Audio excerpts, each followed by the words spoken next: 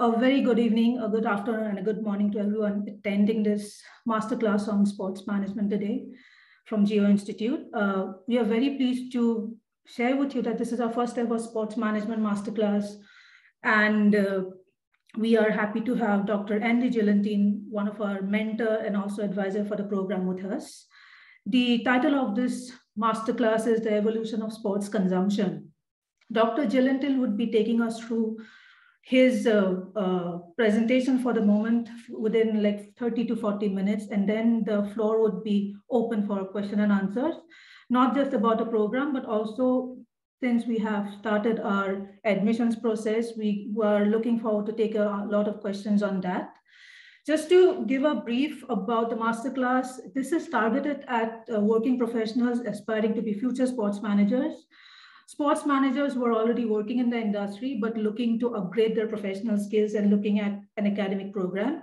And thirdly, any sports enthusiasts who are eager to learn about sports management, what it means to understand the business of sport.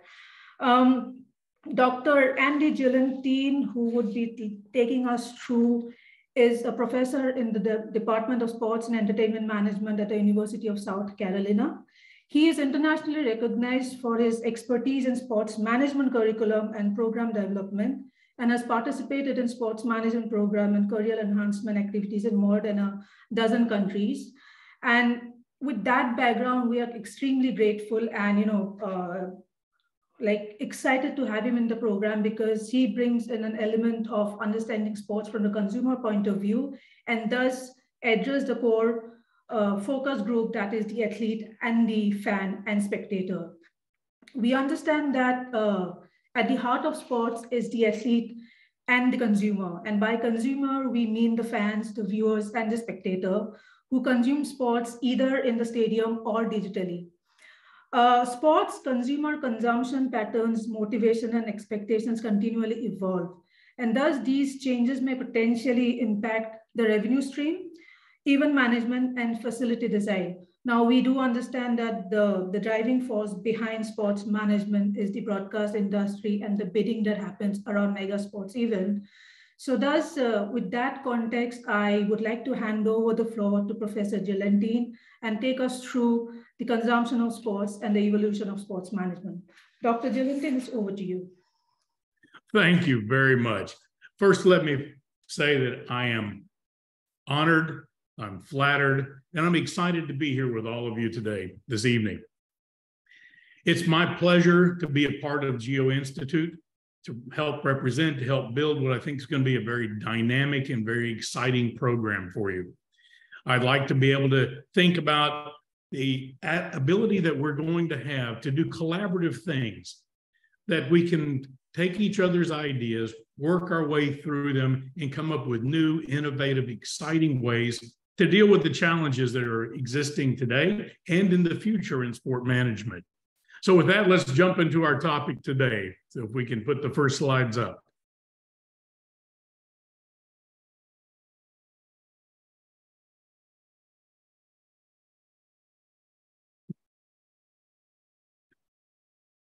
If we take a look at the idea of sport consumption, Rajeshri was absolutely on target when we talk about all the different ways that people consume our product. And I think we need to think about it that way, just so we begin to put ourselves in the position of making good decisions based on data, based on feedback that help us improve the product and to meet consumer needs, desires, and wants. I'd like to think that we're entering a period where it's really the Renaissance era of sport management. And I refer to it that way because it is part of almost a rebirth that we're having of our industry. Many of the core principles have not changed. Many of those are still the same in that we love the sport. But the things that have changed are the ideas behind sport consumption and the attitudes and needs of the consumers.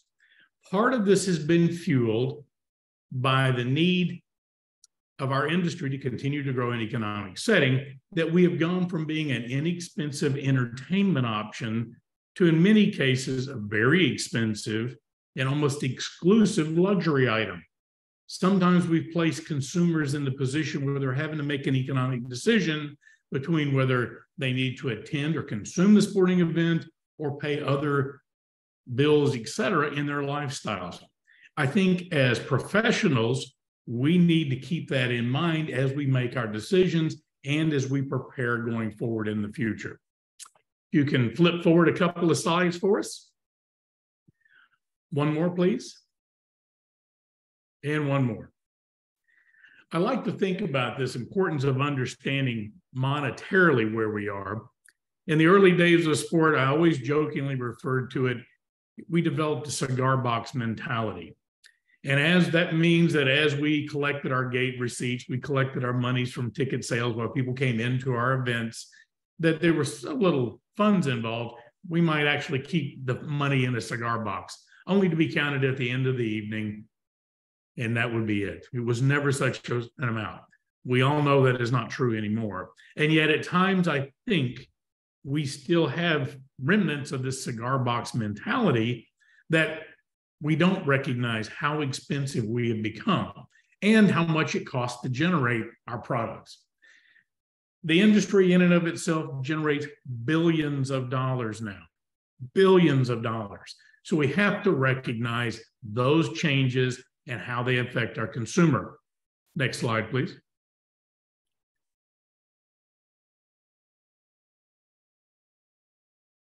Yeah.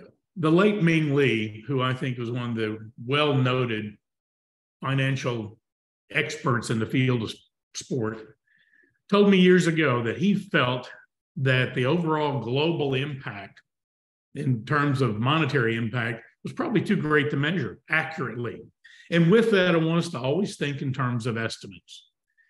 Estimates tell us today that the sport industry generated between $400 and $500 billion worldwide. And again, those are estimates. The estimates going forward in 2023 are going to be in excess of $500 billion. With that in mind, we have to think, are we just trying to pass on those costs and monies generated? How are we bringing those funds in? That's what we have to consider, and we have to consider other ways to do that. Next slide, please. From years of studying consumers and particularly sport consumers, we understand fairly well the different motives that drive people to consume our products. The idea of achievement that can be met through consuming our product. We can be one with the team. We celebrate their wins. We can celebrate their losses even, in that they are part of us. The acquisition of knowledge. We become more and more skilled in understanding. And for a lot of individuals, knowing the intricacies of the strategies of the game is important to them. For many, it's the aesthetics. I know the Olympic Games have often made quite a move forward with consumption, selling the aesthetics of the Olympic experience.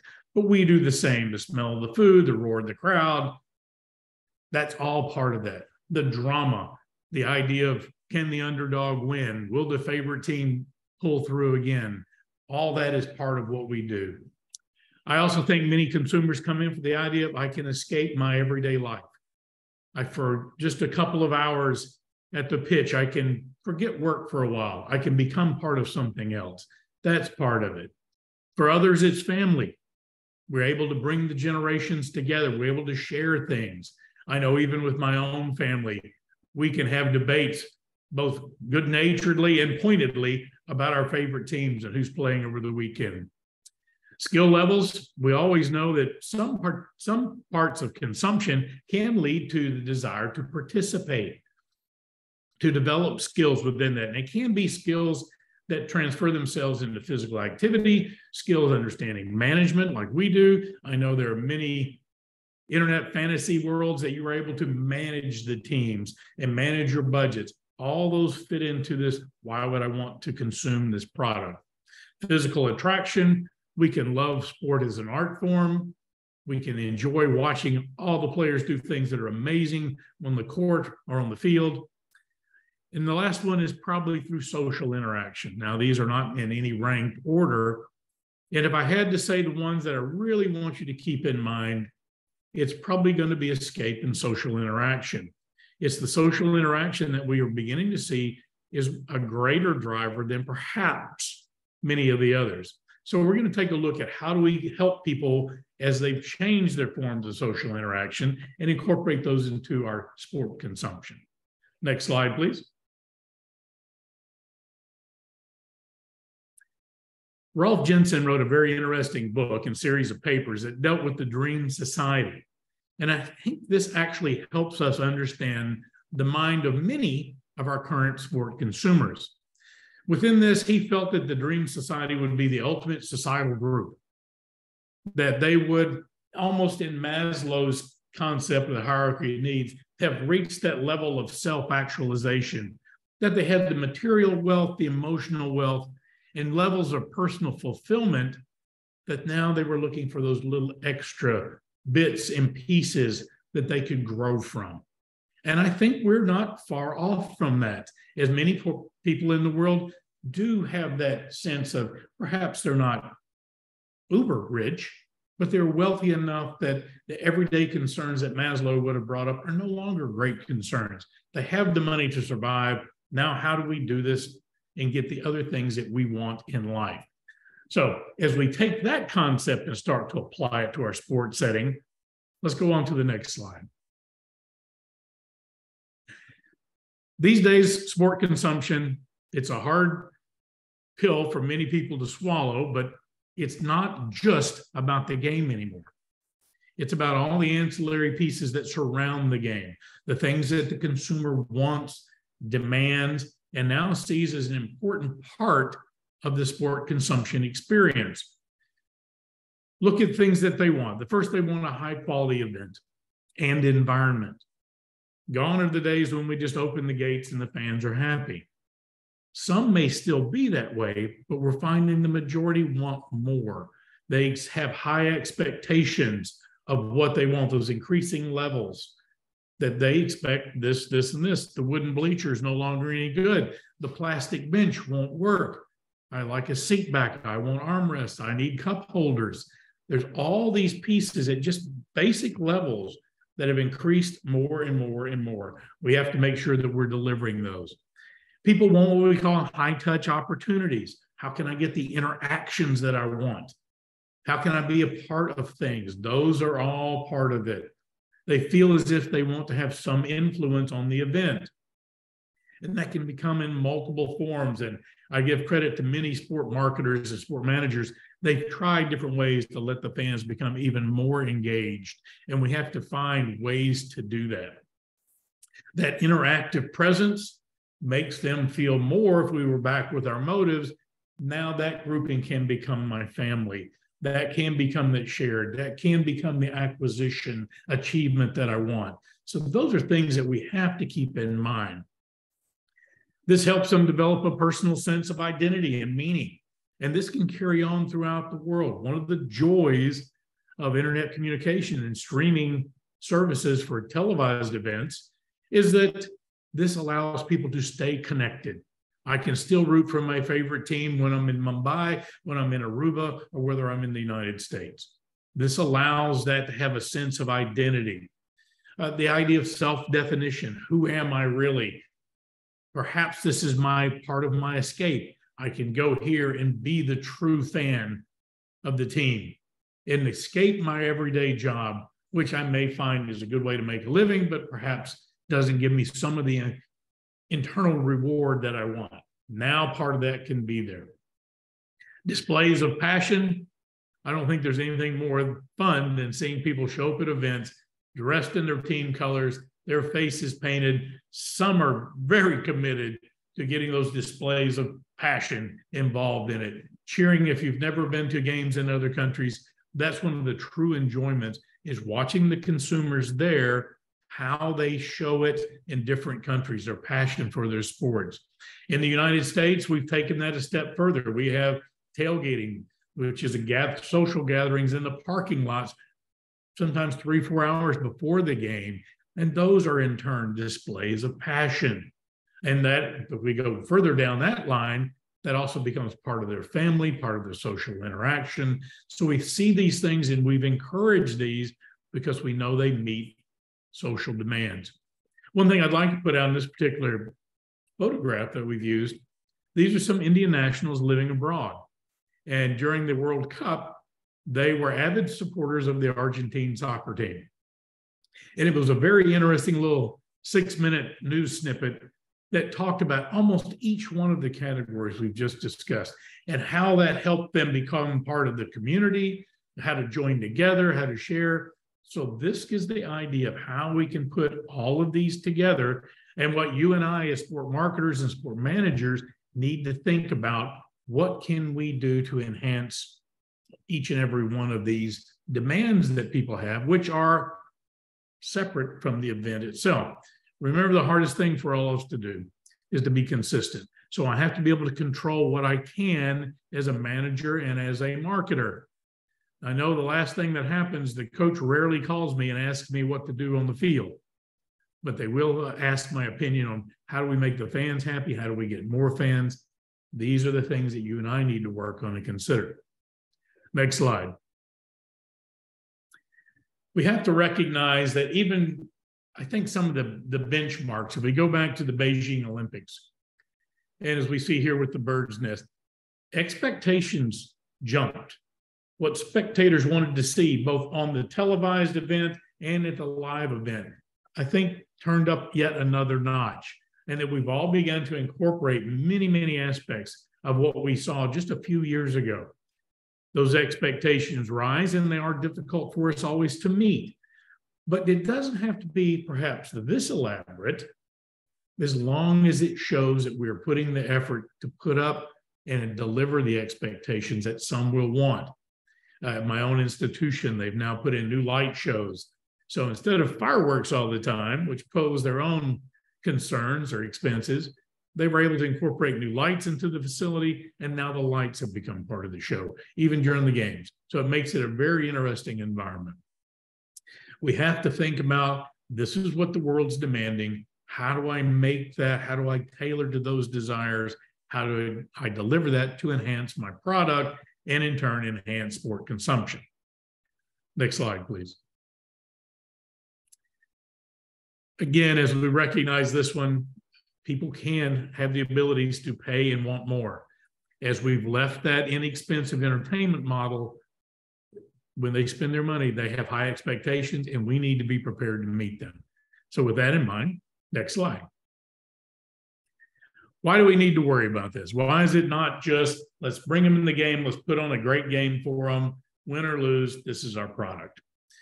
Well, we have a very crowded marketplace. If we consider ourselves in sport and entertainment segment, we have many other things that people can do with their money. So we have to differentiate. If we don't meet their needs, it's easy for them to go somewhere else. We had fears dating back to the first televised games 90 years ago that we worried that television would pull away from live events.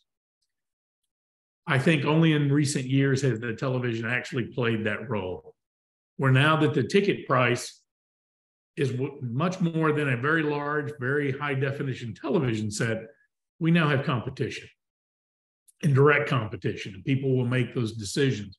So we have to think about that as the crowded marketplace. We need to differentiate ourselves from all the others. Where else can we deliver A, B, and C at one time, at one place? And what can we deliver that you can't get from the televised event? If that's our driver, or if the driver is to get them to watch it on the screen, like we are now, what is it going to be that drives them there and makes that different experience? This allows us also many different avenues to grow and to advance, to increase revenues. And again, with revenues, we can't just keep passing that on to the consumer in the form of ticket sales or streaming fees. We have to think of other ways to offer opportunities for them to spend money, should they choose to do so. So we have to think about that. All of these should allow us to survive the ups and downs of the economies. We have hit some that have lasted longer than others, but sport is not invulnerable to these economic downturns, particularly now that our cost has increased. So we have to be very, very careful of that. If we're delivering what I like to say is more than our money's worth, then people will continue to stay with us and we can survive. even during the dips in the economy. Next slide. We really need to look at three areas that are all related about how to continue helping sport consumption, things to consider. Again, I know that all these aren't possible in all situations, but they are thoughts for each of us today to consider. Could this work? Could we take one small aspect of this and add to our current product? And that's the way I want this conversation to continue. So we look at the event environment, the connectivity, safety, and security. Next slide, please. One of the things we have to look at, and this is an easy one for those of you and my colleagues out there in the world of facility management, ways that technology that can help us work our way through the facility to make it more functional, to know that how quickly we can adjust and find things. We have to recognize that the more efficient we are at managing the facility, the greater chance that is to enhance the consumer experience. Part of what I'm doing right now is working with a government agency about ways to increase facility management, to improve facility maintenance, just for the idea that will that in turn drive more consumption? I think the answer is going to be yes. And these are just examples of what can be done through technology. Next slide, please. When we begin to look at the overall environment, again, it goes back to that idea of consumer engagement. And I want all of us to think about the experience begins well before they arrive at our venue. Is it easy to get there? How long will it take? Where do our basic demographics of our consumers, where are they? We need to think about all those things and build that into our plan and do everything possible to make it as easy as we can. I visited one stadium where it was simple. The subway let people out across the street. However, the gate went the opposite direction, which forced people to walk through a neighborhood, not a great distance, but far enough and uncomfortable enough. Whereas if they'd redesigned it and it opened up to the arena, it was a perfect setting. How that was missed, I don't know, but this is the idea that we owe that to our consumers to think about how they're coming, how long is it taking, what's the expense involved, and try to coordinate and collaborate with other agencies to make sure we've made that great. Things that I really do like, I put a picture here of the Blue Man Group. And if any of you have been able to visit and watch their show, it's very entertaining. But I think the one thing, and if you haven't, by the way, go to YouTube and watch some videos, particularly their pre-show. They do a great job. At the minute the people come into the arena, they utilize video boards, telephones, everything they can to engage the audience immediately, and that those pieces become part of the act for the entire evening. So gone are the passive, I don't have to sit here and just watch. You become part of the act. Remember, you have now influence on what's going to go on through the night. They do a fantastic job, and it's one that we are learning from and that we are emulating in other stadiums and arenas. I think it's something to continue to think about. The idea of the video boards, both interior video boards, multiple locations. Dr. Sutton and I have worked with Oklahoma State, where they have a beautiful outdoor stadium for their American football team. And then within that stadium now, they have multiple video boards so that everybody in the stadium can see and enjoy. We can do that in many different ways. From the large ones, the small ones, the video monitors, those help keep people engaged. And again, it's what we've more or less trained them how to consume our product. So that's an important part of that. I think another interesting thing that many teams have done is this idea of using exterior monitor boards, exterior even displays of the game. If you're sold out and you can't take any more, what's the harm of putting the game telecast on the screen outside if you have the facility that could then host those individuals? That could become another revenue stream, way to expand seating capacity, expand consumption. That's been successfully done in several places. I know the Miami Heat have been able to do it. We are considering doing it at several other places as well. But these are things to consider. The other thing to do is the idea of on-floor projections, which have been very nicely done, where they turn the entire court in an indoor arena into a projection that they can use before, during, after, It just gives another way to engage the fans, another way to add another piece of entertainment to it. So these are things to consider as you go into the environment. Next slide. Other things to consider. I like to look at the airline and consider future seating possibilities. And if we take this picture of what it's like on an airplane, and we all have our entertainment things in front of us, could this be an option for in-stadium use? And it could be an opt-in that everybody wouldn't want this. Maybe it's a separate seating opportunity. Maybe some would that. So now I have the video board in front of me and the seat in front of me. Or I could be watching another game of our rival so I can make sure that we stay in first place. It has all kinds of possibilities for us. It could also be another stream of revenue for advertisements, banner boards running at the bottom. I really think these are things that we need to consider. And as we go forward in a couple of the other topics, you'll see how that could start to dovetail together with other ideas. Next slide. Another thing that I really think we have made great steps forward, and I hate to say thanks to the pandemic, but during the pandemic, we became very adept at moving away from cash exchanges, going to cashless facilities and arenas. We've gone to trying to minimize social contact, social distancing, things that we might not always want to mention anymore. But within those, there were some very good ideas. For us in the entertainment world, sport and entertainment world, the idea of concessions and merchandising can continue to use this, where they want to speed up the purchase. And many times people will go to concession stands or merchandise stands, and it simply takes too long. I've missed big chunks of the game, big time splits. I don't want to do that, so I don't purchase. That's not a way to do that. Or they become very frustrated and then decide perhaps I'll consume this somewhere else, or I'll take another option. It also makes the purchase very easy for everyone. Who doesn't like to tap and go or use your phone and pay and go or pre-order? One of the things that we did bring out of the pandemic was wide ideas of in-seat delivery, almost the idea of Grubhub for the stadium. That could be an effective and efficient way to add value to the product for the consumer. We won't take away the traditional, but we can certainly build this in. And there may be ways to make this happen in an effective and efficient manner. Next, please. One other thing to think about with our stadiums is the idea of flexibility and the flexibility within our stadium to do many different things. And these are three pictures of the stadium in Miami, which is now the Hard Rock Stadium. And if you look at these early shots, they showed several things. The first piece shows the ability for the Miami Dolphins, the professional football team that plays there.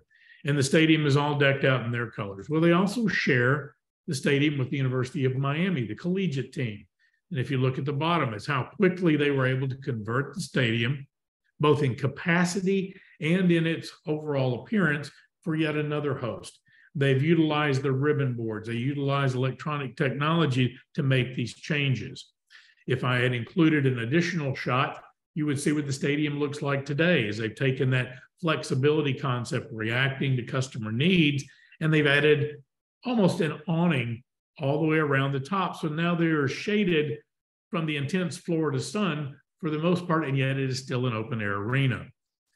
In the top corner, you'll also see the picture of how they were able to convert it for the World Wrestling Entertainment show that was put there. When you can bring in 80,000 people for an event, that's a great way to be able to convert. It was a highly successful event. They did many things to make it work, both from the televised version and the live version. So again, it gives us ideas to learn and the need that we have to be flexible in how we're looking at not only our services, but also in our facilities. Next, please. Sometimes we can look at bigger can be better. You know, this is an example at my employer where we put in one of the largest video boards at the time in our athletic conference. This is important for us to do. And if you have seen any of the pictures of the new stadium in Los Angeles, they have a monstrous scoreboard, huge, the largest one there is, nice oval shape. That is how we've trained people to consume, the bulk of people to consume our product. So when they do attend our live events, this is an expectation. I think originally when we started using video playback boards, people said, well, we want them watching the field. I'm going, well, what you want them to do is they're having a good time. And if that means they watch the whole game on that screen, as long as that adds to their enjoyment, their high levels of expectations, that's what we want to do. I think it plays a great part in that and turns out to be a great investment for us all. So multiple considerations to think about that. Next, please. One of the other things to consider, and I'll just briefly mention this, is the idea of universal design, looking at stadiums. With universal designs, it's the environment for the building itself, indoors and outdoors. How aesthetically pleasing is that going to be? Again, I'm very proud of things that have happened at my employers' athletic stadiums, because they have made sure that inside and outside, they are pleasing to the consumer. They're enjoyable. You like being in that environment. We want to make sure that, again, everything that we need is listed, is identified. Its information is available to us from the second we leave our home to that stadium. Even now we can go to digital parking guides, et cetera. That needs to be there. The communication environment, if I had to put a star by anything there, again, this is something that we need to truly continue to work on. Then the other idea is, how well prepared are we to make it safe and secure, make sure that we have the policies in place, not to police them, but to make sure that everything's done to provide the safest, most enjoyable environment we can. And again, the idea then is this has to be shared from the top down. So from the head of the athletic department to the person helping clean up after the game, we have to all be on the same page and share that attitude of all this enhances the customer experience. What can I do to make it better? Next, please. We have to think with the safety security that the idea behind that would be, we don't want this to happen. This is the old stadium in Miami that sadly went for many years without the maintenance it needed and ended up being torn down and replaced. Sometimes they live their lifespans and it's just time. Other times, this could be the problem that we see. We have to work our way through to make sure we have a great, safe environment for all of our customers. Technology gives us many ways to do that. Next, please. Things that we have to think about, and I really want us to focus on, is the idea that the best seat in the house is changing. Maybe it's no longer midfield. Maybe it's no longer the skybox. Next slide. It might well be in our homes. And we have to think about the consumption changes that we have brought on by our success. We all know that we generate millions of dollars, if not billions of dollars, in the broadcast rights of our events. We have to think about how that's changed the way the consumer expects our product to be delivered, whether it's at home or in-house. If you look at this picture, I might say, who's the only one that's actively consuming our product? And it looks to me only that the dog is watching the match. But other than that, each of the other people there are passively consuming. It is on, it is playing. They are engaged in another activity that they want to be involved with. At the same time, passive consumption coming in. So we have to think about, this can be part of what we need to incorporate. How do we allow this to happen? Next slide. The connectivity that we mentioned earlier is extremely important for all of us. As fans enter the stadium, we are so well trained to use our mobile devices for many, many things. We have to make sure that that's possible within our stadiums. Now, at times, demand outpaces our technology. At times, it just outpaces our facility. So we have to make sure that we keep that current, that we make sure that if those that want to be connected, they can be connected, particularly if we say things that ask them to connect. There's nothing more frustrating to have the text this number if you have an issue or order, and I can't. We've got to make sure that everything can work to the best of their abilities. I want people to be able to use their devices, both for their personal use and for the benefit of our event. So we have to think, how do we make sure that that's going to take place? Next, please.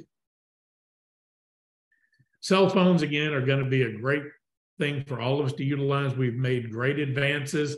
I made sure to include this particular phone because this one's making a comeback. We're going, in many ways, we're going away from the larger phones that often many of us use. And particularly the younger groups, our young consumers, are going to the smaller old flip phones again. So it's something to think about. But this can be used by consumers to report issues, to identify problems that they see. It can be used by the staff any way that we want to. So it's important that we make sure that we can have these things working appropriately and up to the customer's desired levels. So we have to make sure that's happening. And again, that's going to be combinations of partnerships between the organizations and the supplier.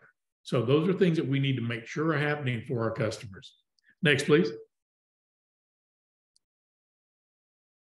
Again, it's to the point we just have to evolve or perish. You know, we cannot afford to dig our heels in the sand or stick our head in the sand and say, no, they're there to watch the game, not be on their phones. That's no longer the case. Don't fight with the customer. Give the customer what they want. Next, please. Let's take a look at this picture for just a minute. As a great manager or marketer, I want to know, what do you see? So take a second and study that. Think about our motives. All right, next slide. What I want you to see is the customer's lifetime value. When we talk about that, remember, we're always wanting to develop the next generation. In this particular family, we have 2 children attending the game with their father.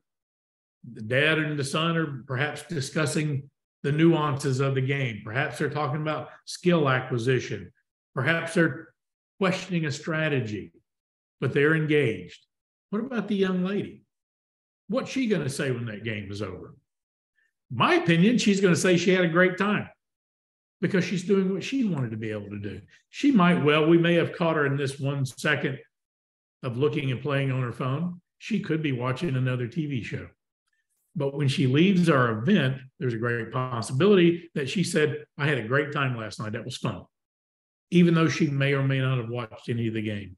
But once again, they consumed our product. They're part of revenue generation for us. And perhaps if she takes that away, at some point, maybe she appreciates the game more. Maybe not. But this is what we need. If we, and I'll mention again in a minute, the fan cost index for this particular team, for a family of 4 to attend every single night, and this is a low figure, it's $420.84. That's not cheap. In the particular seats they're in, I can guarantee they're more. The idea is that I want to prepare that generation continue to go forward. So we want to think about, what do we see? How do we develop this? And we're going to continue looking at it. Next, please. New generation has different expectations than perhaps I do. I don't know that they're dramatically different, but again, if you look at this grouping of fans, are they having fun? Are they engaged? Once again, as long as they leave the game and tell me they had a great time, they really enjoyed their experience, we've succeeded, because we don't know whether the team won or not. But if you look at the one young lady, she's laughing and smiling while she's on her phone. They're all having fun. This one went as far to bring his extended earpiece to the game while he's talking to his buddies, maybe at home, about what he's seeing on the court. Things are changing. We have to recognize that. And we have to remember, this is the future. So how do we deliver the product in a way that they want it? Next, please. We have to grow with the opportunities. Remember, as we look at that, the more engaged they become, the better the news source becomes, the more they help spread the news for us. And that includes our work with our sport product. So they'll help us get this word out through all types of different social media platforms or just cellular data. Next, please. We also have to think about the digital impact both on the screen and on the field. So what are the possibilities? If I look at the pitch and there's a blank midfield, what could I do with that? Next slide. For the viewers at home, perhaps now I digitally put in this ad for Coca-Cola. Now, that gives me great ways. The fans on the field may not see it, but the ones at home do. That also gives me, how often could I change that? How many times could I sell the midfield? There are also all kinds of ways that we can possibly do that. We have the technology, obviously. We can do these things. So think about, could we do the same thing with the goalie box? Could we do the same thing with the sidelines for the viewers at home? Are those ways to increase revenues for our product without charging more to the consumer? So they're all possibilities. And there again, they are limitless. Next slide. I don't know that anybody would want to see this, but it is possible, right? So don't get locked in to the way we've always done it. What could we explore and do a little bit different? In the United States, Mississippi State University at their collegiate football games did a great thing 6 years ago where they painted their end zone with the hashtag Hail State. That generated tremendous interest, tremendous response from the customer bases. And even those customers who weren't loyal fans to that school, it intrigued them. Those are things that we want to do. Remember, the thing that we want to do is get the consumer to act. And if that means the hashtag, it used to be a click through, that's what we need to do. Next, please. The WWE launched their network, and they have now partnered a year ago with NBC Peacock as a streaming service. And I bring this up just so we can consider other things going forward in the digital space. When they launched this particular network, 24 hours a day streaming of their particular product, could it work? And we've all sat back and watched. Well, the answer was yes. They had well over 1 million subscribers, and then they partnered with Peacock at a great profit to able to continue their streaming and added more to the NBC portfolio. So this was an interesting one to watch. And I would encourage all of you to look at the ways that they have been able to utilize the space, and then to consider the consumption that took place with their merger with NBC. Once again, broaden their audience even more so, made it even easier and less expensive for their customers to have their product. Because now not only do they get the WWE network, they also get the Peacock streaming service for less than they were paying originally for this particular network standing alone. So it was an interesting thing to explore and look at. These are possibilities. Next, please. As we always look to add value to our product, we also want to add value to the customer. What does that do for the community? And does it sustain the life cycle of our product? You know, we are not invulnerable to our products dying off. And we have to be very, very cautious of how we're looking at this and that we constantly add value. Next, please. I mentioned the fan cost index a moment ago, and this is something I want us all to consider going forward. It helps us keep in line with the ideas of what expenses we're passing on to our customers. And I think sometimes we forget exactly. We think ticket price and we don't think anything else. But we need to think about what's the average price of 2 adult tickets. If there are children's tickets, what are those average prices? Many people have abandoned those. So if that young man takes a seat, that's a seat. What's the cost of 4 small soft drinks, 2 small beers, 2 hot dogs, etc.? And then we put those together to see what the costs are for that family to do that. Then we need to compare that with average incomes. Are we forcing people to make economic decisions that, honestly may be taxing to too many? If they are, we need to find other ways to help drive revenues with not always passing that cost on. We need to be cost efficient for our consumers if this is the desire. And remember what this young man represents. To me, he's our future. This one's 3 years old. Maybe I'll get 80 more years of him consuming our product if I make it affordable, acceptable, meet their expectations.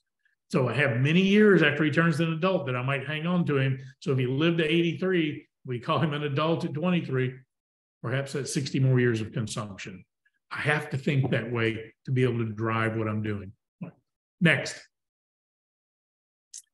One thing I do want you to think about just for a moment is what I call the lagniappe factor. Lagniappe is a great South Louisiana French term. It just means a little something extra.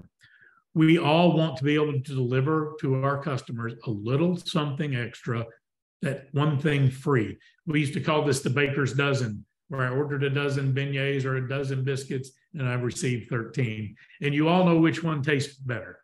It was that 13th one, the free one. That was the great one. We want our customers to feel that way. So we need to find out what that could be. Next, please. Again, all the lagniappe factor focuses on is the idea that people are the key in developing relationships. And the other two pieces of it talk about how to further that relationship on trust, on honesty, on meaningful appreciation of our customers. We have to look at the sport consumer and let them know we appreciate them coming to spend their money with us. And how are we going to do that? Next, please. If we do that, that all that does is ask us to reevaluate, re-examine, and recalculate. If we aren't doing these things regularly anyway, we're probably not following the business principles we should be. Next, please. If we've done that, then we are going to get retention of our fans, we'll get referrals from our friends, and we'll get reciprocity from everyone. So everyone now is doing the same thing to pass it on. Now we become back to the community, the field for the community. Next, please. In conclusion, take a look at the man in the picture. I will tell you, the idea of virtual reality, augmented reality, and I look forward to working with our colleagues at Geo in all these areas. Could this ever replace our live sporting event? I know most of us are going, no, never. I think if we're not careful, that's a possibility. And it's worth at least keep in mind, could this happen? We know computer generation of materials is great at this point. It looks realistic. If we don't treat our customers right, maybe this becomes the economic end of it. So we have to think, customer still comes first. The overall enhancement of the consumption has to be a priority. I want all of you to be innovative. I want all of you to be fearless. You know, don't be afraid to launch out in something new, explore it, see if it works. If it doesn't work, at least we know one more thing that didn't work. Let's try something else. Sometimes we just outpace technology. I still think Google Glasses is going to be part of our future in many ways, but we were too far ahead of the technology to make it function the way we wanted, but we're not far from that now. Next, please. With that, I want to thank you for allowing me to share my thoughts and ideas with you today. And I welcome any of you to reach out at any time. And at this point, if there's questions, I'm happy to answer.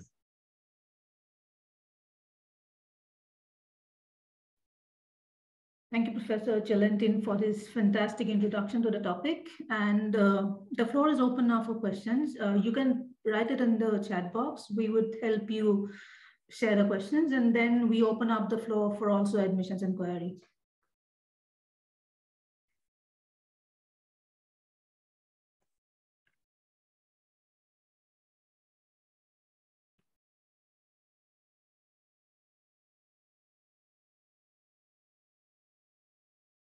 We have one question that's inquiring about how much theoretical and how much practical would the program be, Professor Chelentin.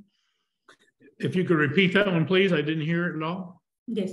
The question is how much theoretical and how practical the program would be. I think in all programs here at Geo, the idea is that, and to put it in simple terms, we always believe that you need to get your hands dirty. And that means we need to have practical experience. And what we want to do is develop a program, and have developed a program that's going to be based in theoretical constructs. So you will know the academic information, you will know the principles. We want to help you apply those. So we will have it infused in our curriculum all the way around. We encourage you to go out and become engaged. I want all of us to develop that critical eye. that as we go out, the most important thing on our walk in the gates may not be the field. It may be everything leading around that, part of what we discussed today. So we're going to have a good balance. It doesn't always help us if we can't apply the theoretical. We need able to do both. So we mix both in with our program here, and I encourage all working professionals to make sure they're able to utilize research, to utilize data, and then apply that.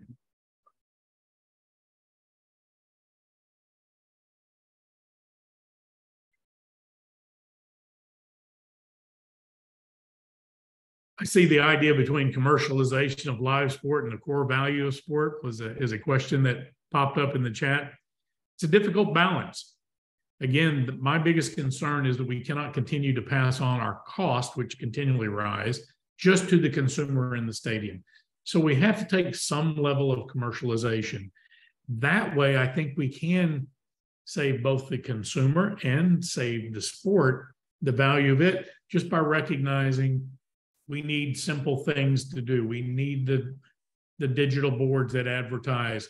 We've already readily accepted jerseys with sponsorships on them. You know, it wasn't too many decades ago that was unthinkable. But if it helps offset costs that I don't have to pass on, then yes. Now, do I want to trade all of it? And I do think it's important that you have the correct fit between sponsors and the events. Yes, those are important things we have to do. And those are managerial decisions. Is this the right company for us to partner with? How do we help each other? I think those things are very important to do. So there you can start to get the balance between the two. Always remember, our core product is going to be the event, but I have the ancillary products I have to sell. I have to make revenue to be able to keep that core product alive. Thank you, Professor. There is also another interesting question is asking what differentiates the Geo Institute versus the other institute?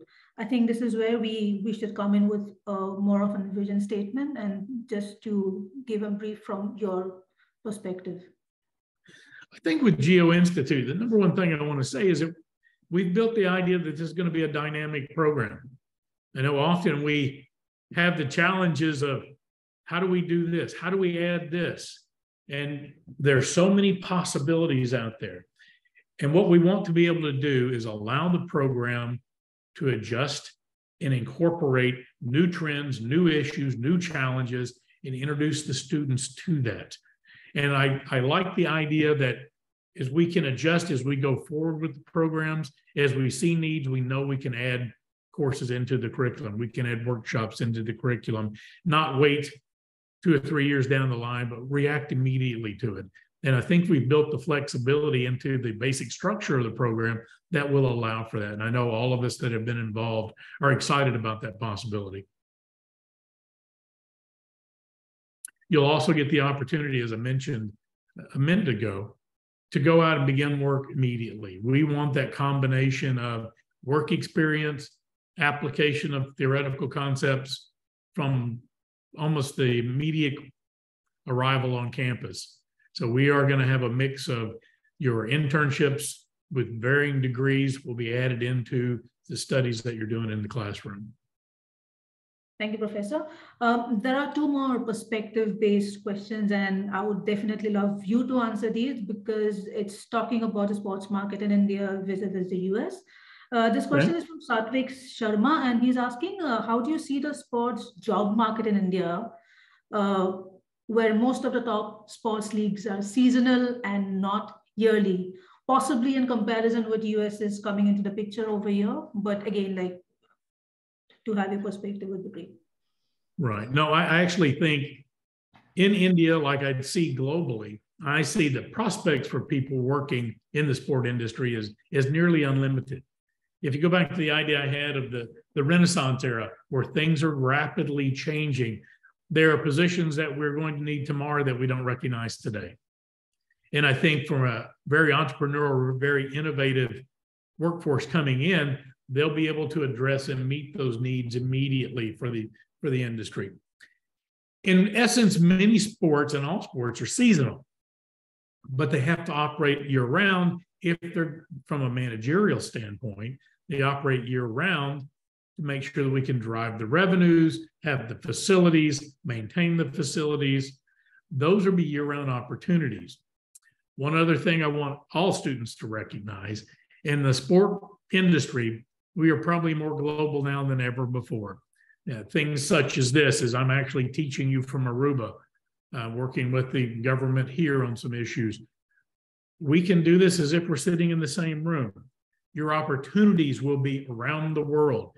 And the more mobile you become, the more employable you become. And you'll find those opportunities will be there. But I think in India in particular, I think the future is extremely bright. You have a great workforce there. You have the great possibilities for further expansion. I know that we have even the NBA has already expanded.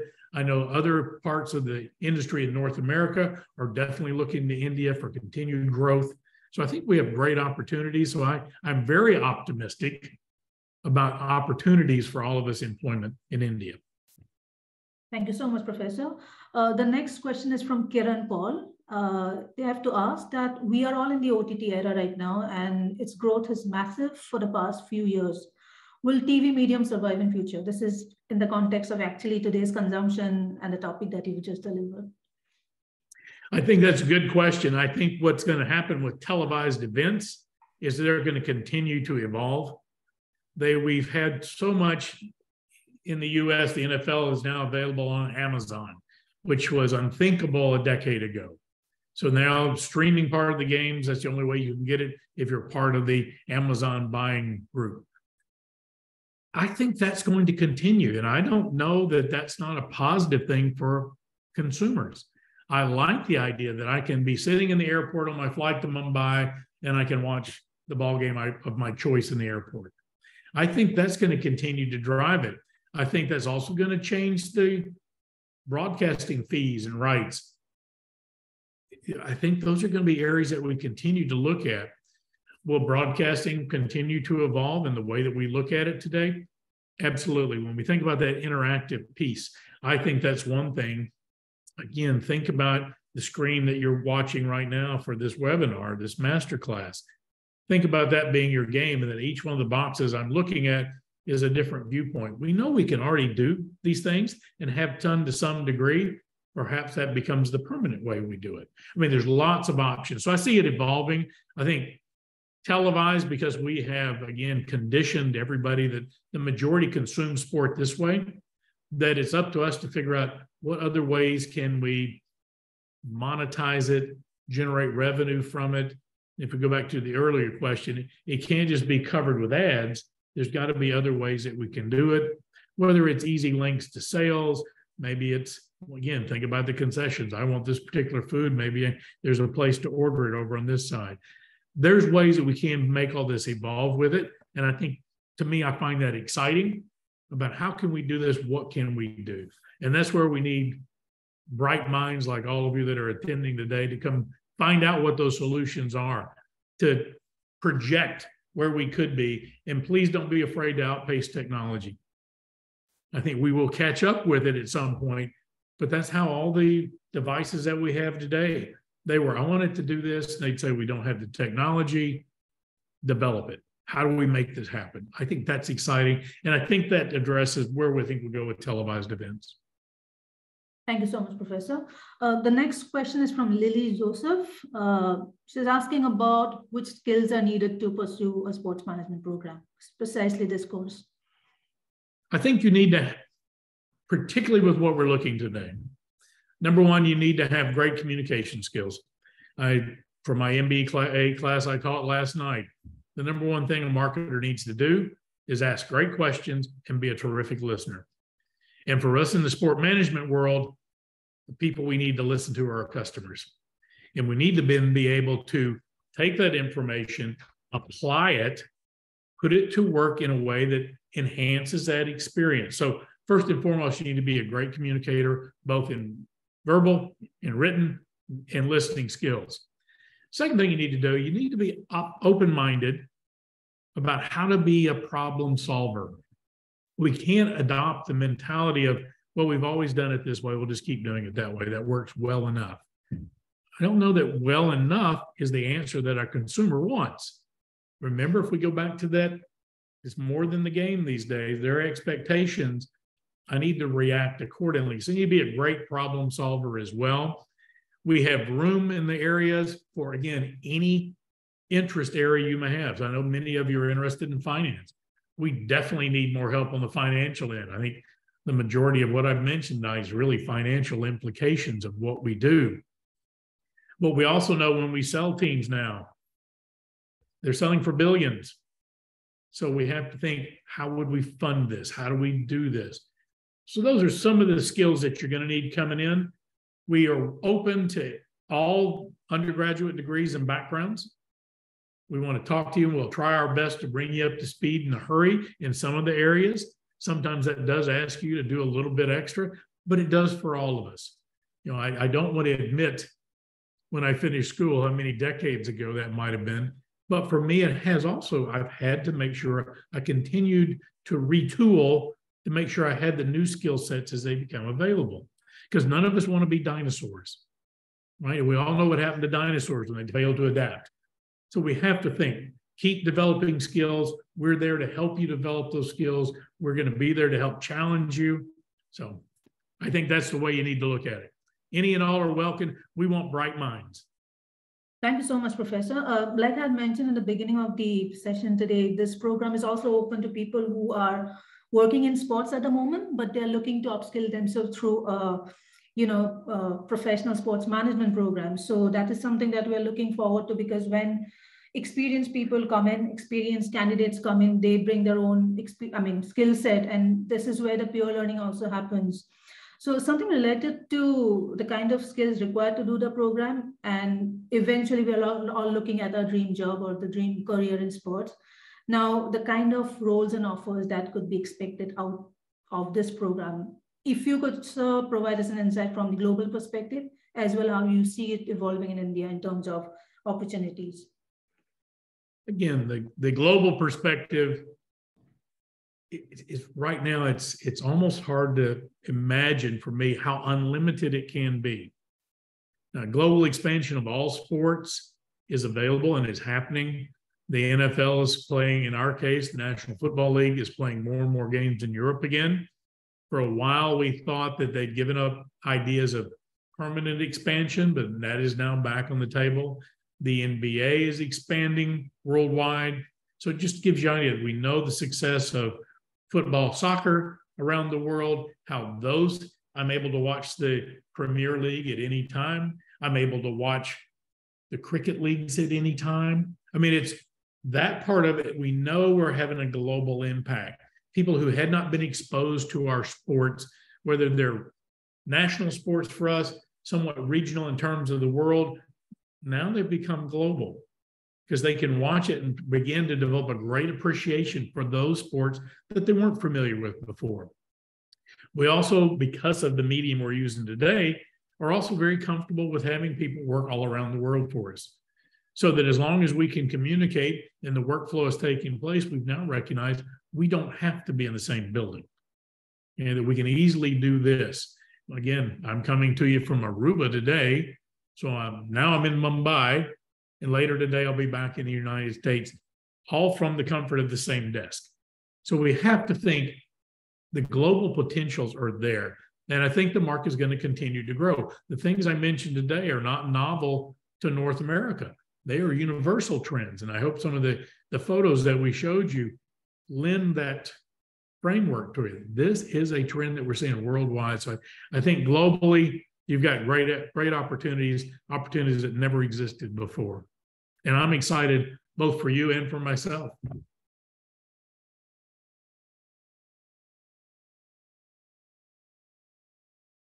Thank you so much, Professor. We have a question from probably a prospective candidate. Her name is Mansi, and she's from the Symbiosis School of Sports Sciences. Her question is regarding the future scope of doing sports management, particularly in India, and again, related to the job security and the availability of job. She already is from a background of sports science, and that is something that should be of interest to a lot of people who are probably attending at the moment. Right. And again, I think the opportunities are going to continue to be there. They're going to be there in every type job you can imagine. So as the industry grows, we need more and more. And we have in the sport industry, for a while, the trend was to outsource. Recently, it's been more bring it back in-house, which means more people with different expertise need to be available. I believe as the industry in India continues to grow, because there is an emphasis for it to grow, there will be more and more opportunities, more full-time opportunities. We have to be able to recognize those as a person looking in the job market. I have to recognize those. I encourage everyone to look for right now, for today. Go look at what jobs are available in the sport industry worldwide, regardless of location. Begin to look at those skills. Begin to then compare that to your personal skill set. Could I do this? Can I do this? Can I do this? The things you have, you continue to polish. The things that you might not have, how do I acquire that skill so that I can hit every one of these? Now, our program at GEO is going to help you be able to mark all those boxes. But even now, you should be able to look at it and go, I need to make sure I've acquired whatever particular skill it may be for my dream job, my aspirant job. And that's the way I think we need to look at it. I really do feel the stability in the sport market is there. I'm not concerned about it regressing. We're going to continue to grow. We have a popular product. It's just how we deliver, as I discussed earlier, will impact how fast it grows. And again, I think in India, we have great opportunities ahead, and it will grow. And I think there'll be great opportunities no matter what field, because even though I've talked about the business side, from the sports science side related back to training, exercise physiology, those needs will be there too.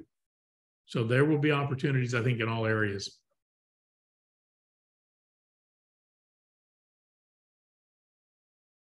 Thank you so much, Professor.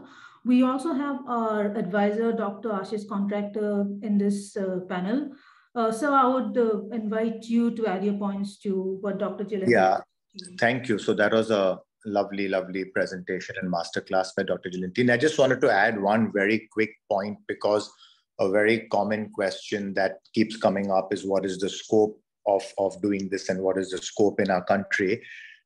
As someone, so I am also the director of sports medicine at the Sir H.N. Reliance Foundation Hospital. And I know that the Reliance Group is very actively involved through the foundation for promoting Olympic sport all over the country. Having spent some time both in the US and in India, I think our whole sports industry, and especially as Dr. Andy said, the sort of the fan experience, the industry around sport is in its very, very infant stages in India. I think it's going to just explode. Everybody has seen how fantastically the cricket league has done. Other leagues are exploding. So I think I think someone needs to be on mute. Registration aggressively. Yeah, so to continue, so I think that the industry, especially in our country, is absolutely in its very, very early stages. And the scope is fantastic. All of those who are the early adopters who will come out of programs such as ours, I think will be in a great position to capitalize as the whole sports industry gets commercialized. So I'm particularly excited to be part of it. And from a student point of view, I think the scope is absolutely tremendous. Thanks, Rajshri. Thanks, Andy. Thank you so much. I hope in this attendee list today, we have been able to attract some athletes. So this is a related question from Dr. Jatin Soni. He's asking, what is your advice to the Indian athletes sharing their experience and expertise back to the field after completing sporting life through sports management program? I've always said that athletes had a great advantage because they can see the event, they can see the stadiums, they can see the fans from completely different vantage points than most. And the key there is going to be able to make sure that when you have the opportunity, again, in the middle of an event, I don't expect you to stop and stare at the stands, but during those opportunities that you're able to take those experiences and then bring them back from a management standpoint. The idea is, again, can I see things that could be done differently, better, more innovatively, more effectively, more efficiently. And athletes have a different perspective of that. They'll see the way that the egress and ingress from the stadiums occurs. They will see how the locker facilities occur. They'll understand the healthcare facilities, whether they're appropriate or not. They have a different perspective. Now, you still need to combine those with the understanding of the business operations as you move into management and the necessary skills there. But that's the world, by the way, that's the world I came from.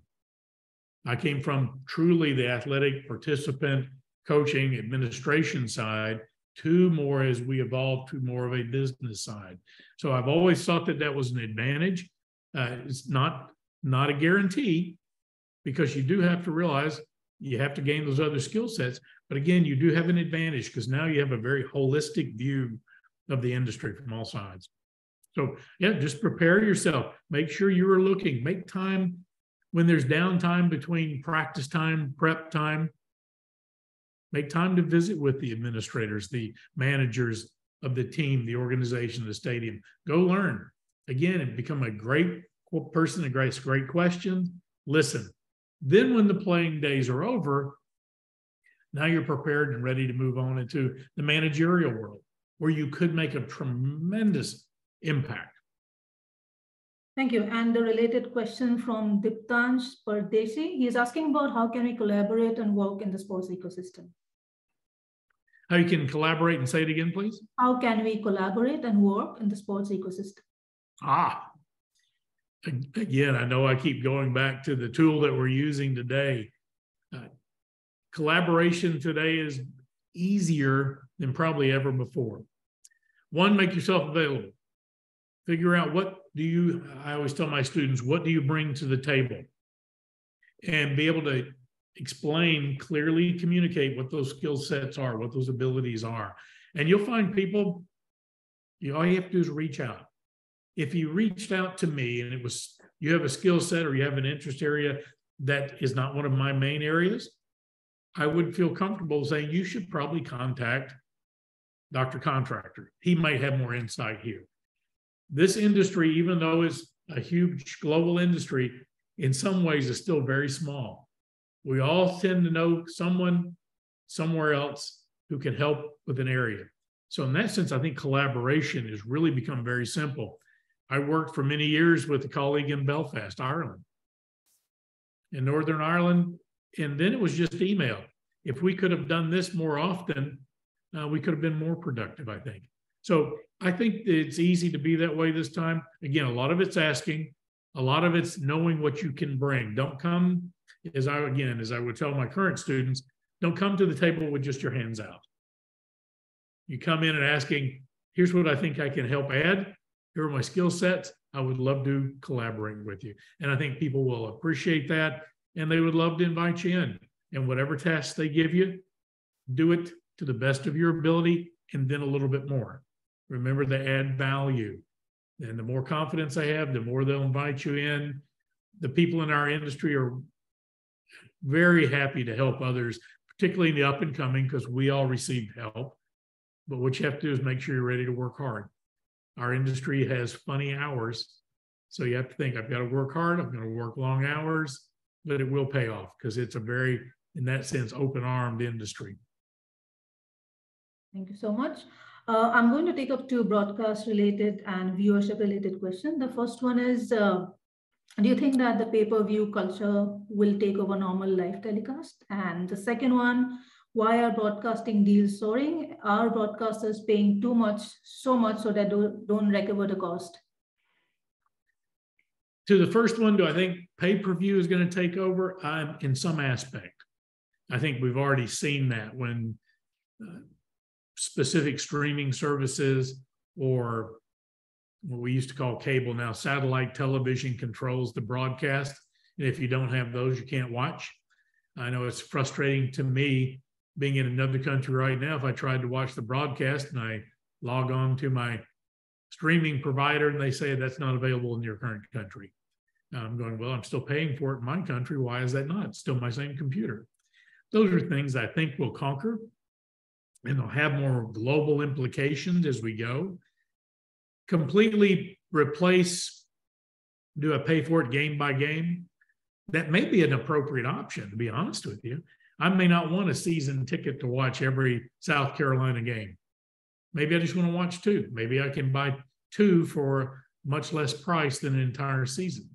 Or I get a bigger bargain, just like a season ticket, if I buy the entire season. I think we just need to offer those to people. I think that's where it's gone and where it is going. There will always, I think, be some degree of free broadcast, because I know the leagues in particular know that's good for business. And it's hard to think that we condition the world to consume it through television and through radio and then suddenly just take it all away.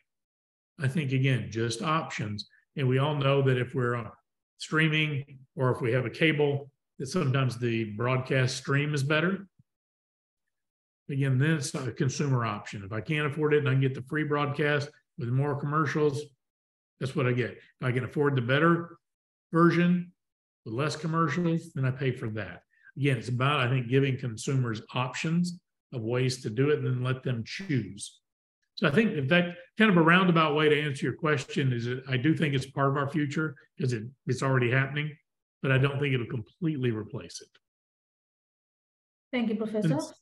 One very interesting question. This is about, can someone move to sports doing a general MBA instead of a specialist sports management course? I mean, as far as I know, a lot of people have come into sports from a general management background, but I think from your perspective and from your experience, it's important to know why we need a specific sports management course and what it means overall.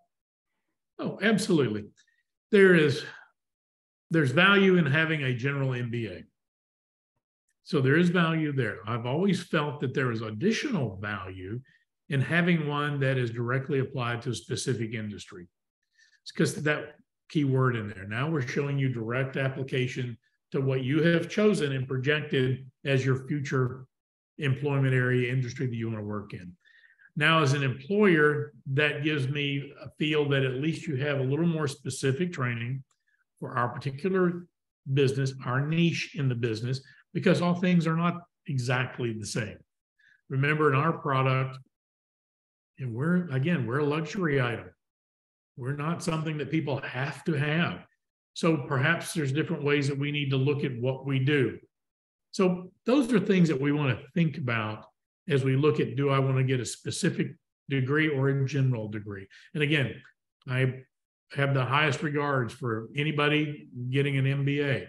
But I do like the idea that you can go through the program, have it applied to a specific industry, and then when I hire you to come in the industry, you are that much more prepared to hit the ground running, jump into the workforce, be successful, be productive.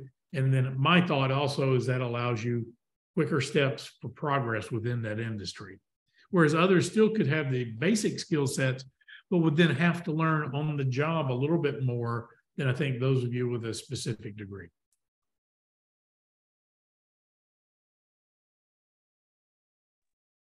Thank you, Professor.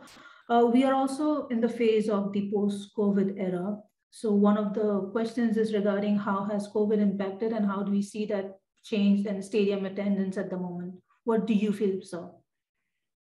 I think we learned a lot of very valuable lessons during the pandemic. And I am one who wants us to remember those lessons and, again, not stick our heads in the sand and pretend it never happened, which many people seem to want to do. And I understand a little bit why we'd like to forget when we were all locked down. But things that we did learn. Number one, we did learn the ideas of maybe we don't need to put, in our case, 82,000 people in the stadium to be successful.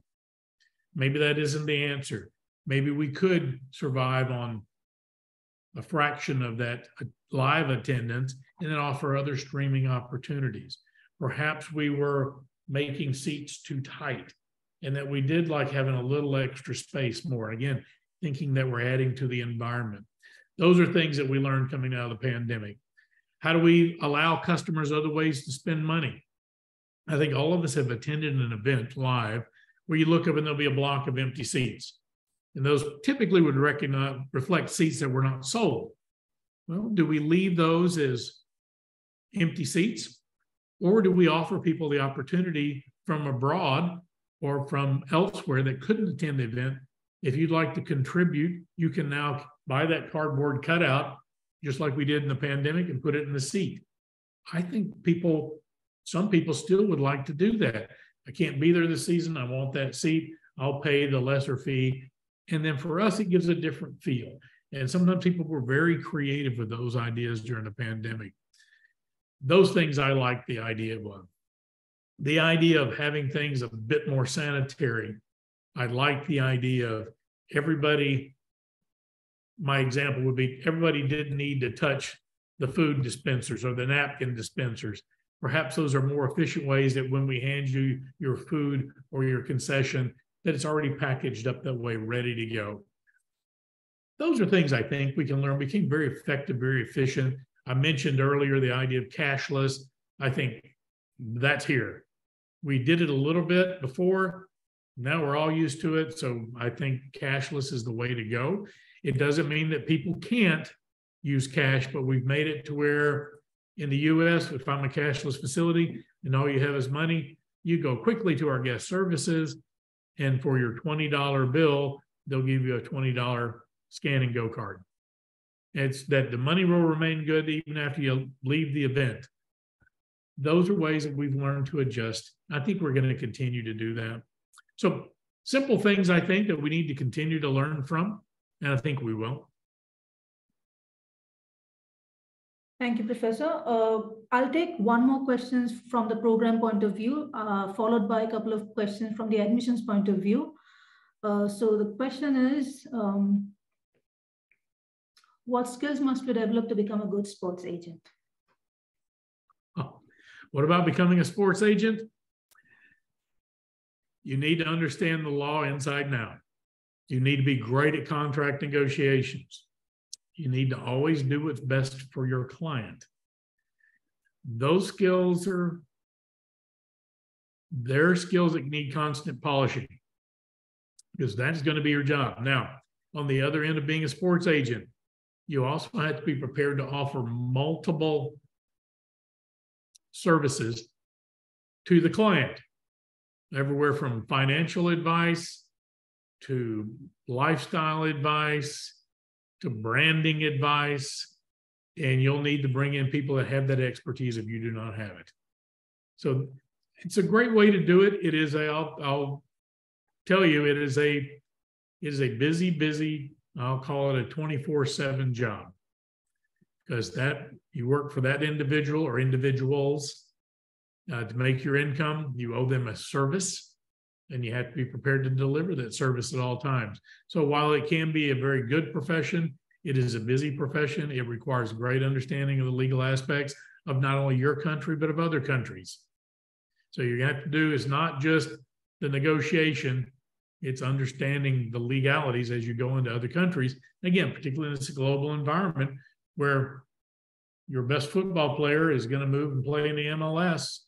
What impact does that have? How do we negotiate the deals? Those are things you're going to have to learn. So I think in the US, I tell people to do two things. One, if you really want to be an agent, I tell them, well, you need to consider law school before or after your sport management degree. I think then the combination of things, you become extremely valuable and the opportunities will increase, in my belief. You could do one or the other without, but I think you need great training in both.